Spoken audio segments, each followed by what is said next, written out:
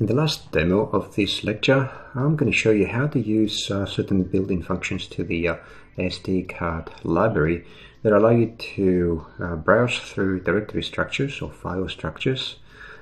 extract information about the files, such as the file name and the size in bytes, and determine what kind of file a particular file is. Just as a parenthesis, in a file system, you get basically, in a file system, everything's a file, but you can get two different kinds of files. So one is a normal file, like a text file, which we saw in the second demo when we created